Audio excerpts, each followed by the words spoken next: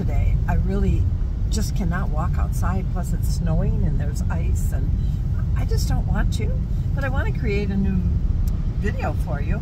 So I'm thinking that we're going to take a drive and go through Amish Country and get some shots of the Amish, where they live and how they live. Of course, I respect their request not to photograph their faces, but they're okay with me taking photos or shots of their buggies and their homesteads, and basically that's what we'll do. I am quite familiar with the Amish. I have been leading tours through Amish Country for about 20 years now, maybe a little more, and have developed great friendships. And as a matter of fact, Ruby Hollow was built by the Amish. Our log cabin at Ruby Hollow was built by the Amish. And so, and they live not very far from where we are. So let's all just bundle up in the car, take some snacks. I have some snacks with me. Find a driver, throw the dogs in, of course, put their seatbelts on. They like to bark at the Amish and at the buggies. And let's go. Enjoy this video. See you.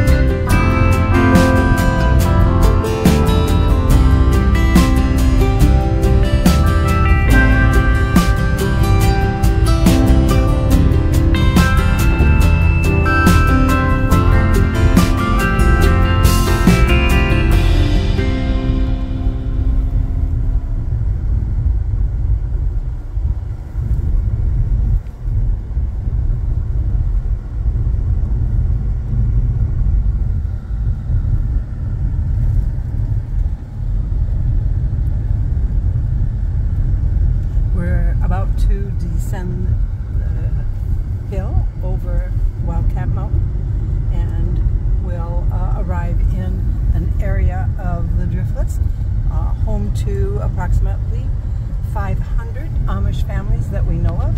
And of course, there's never a certain number, as Amish do not participate in census that's taken or requested. So we're coming down off this mountain, and it is it's dry. I was concerned about it being slippery or difficult to navigate, but it seems to be just fine.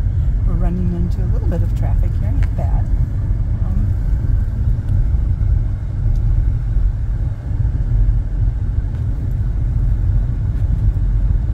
It's a spectacular drive in the summer weather, and we'll come back this way as well.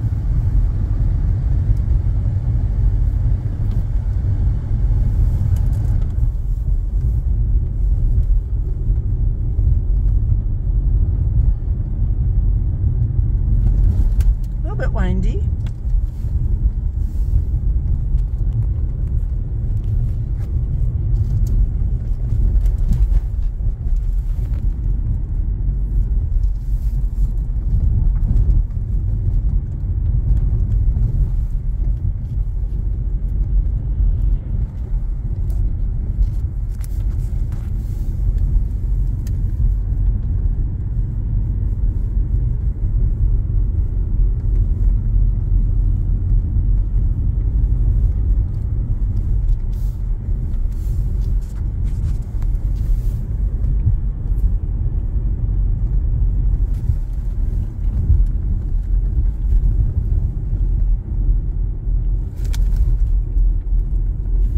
Wisconsin, we refer to this area as the Smoky Mountains of the Midwest. I think you can see why.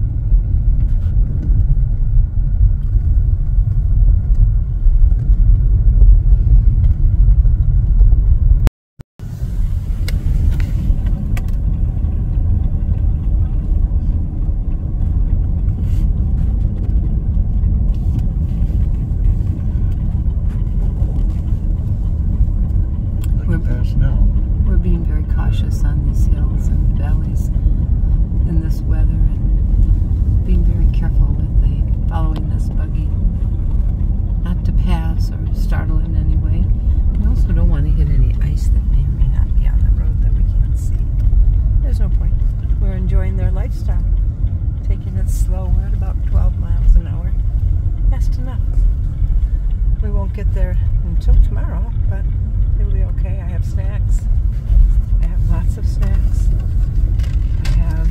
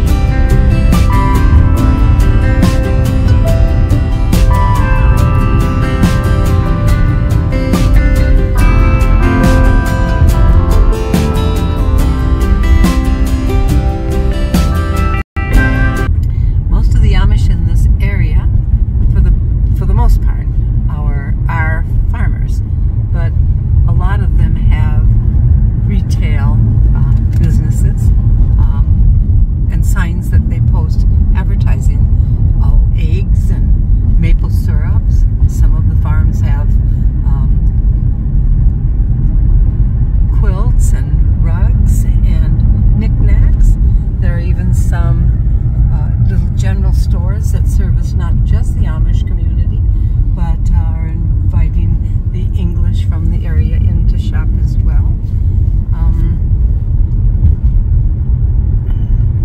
Beautiful farm right there. Would love to have that property. Absolutely gorgeous.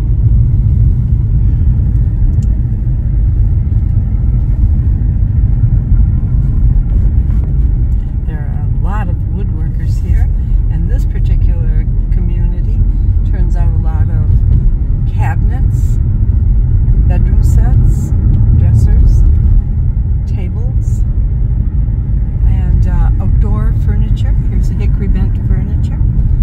I know that up here on our right is a pond that, when frozen over, the kids like to go out and play ice hockey on it. With a little luck, we'll see a few skating on it today. I'm not anxious to go down that road though. But let's take a look. Yep. Everybody's skating and having a good time. I don't know if you can see them. I'll see if I can zoom in a little bit. And again, we have a pretty good distance here. Oh, lots of fun going on. I've seen them use everything from a hockey stick, a homemade, to a broom to play. So looks like they're starting off right now. Fun. We won't bother them, but you can see they've parked their buggies. And the horses are watching too. Fun. Looks like someone's raising some cattle in this farm that we're coming up on.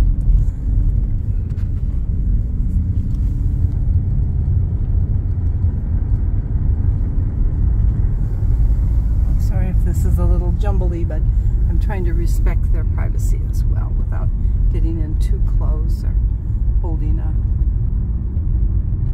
filming in one place for too long.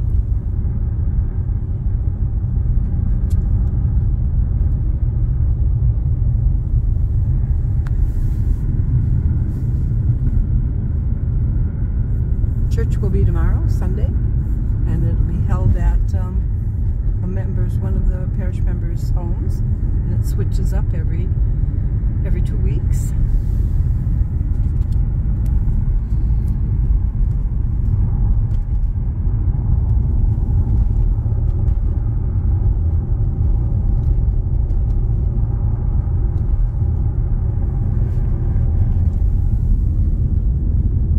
We'll come back here in the spring and summer. I'd love to come in the spring when all of the birthing is happening.